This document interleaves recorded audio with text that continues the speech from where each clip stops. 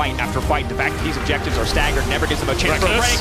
Rekkles just dashing in. That's going to be the Gale for modern day. Houdini Rekkles gets it done. The 80 carry gone.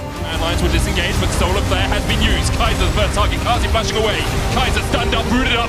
Jankos tries to dive onto the backline, but can't quite kill off Kazi. Rekkles, though, is on a rampage. Another Sonic Wave connects. Elioya now running for the hills. Mickey dies to the tick from Elioya.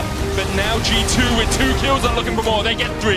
It's a triple for Rekkles. Another end could make it 4. Immortal Shield Bow on Elioya. Rekkles will not get his 4th kill of the fight. And they don't want to go then, they want to go now. The unstoppable onslaught goes in. The quickness is one from there. Not going to be enough just yet. That's a great step. One is trying to slow everybody down. Look at Rekkles. But Rekkles is untouched. Rekkles has got a triple.